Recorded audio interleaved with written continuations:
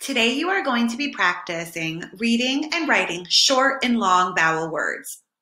In this first part of your activity, you're going to see words with a silent E at the end. You're going to need a piece of paper. What I want you to do is write the word that you see with a silent E. Read that word.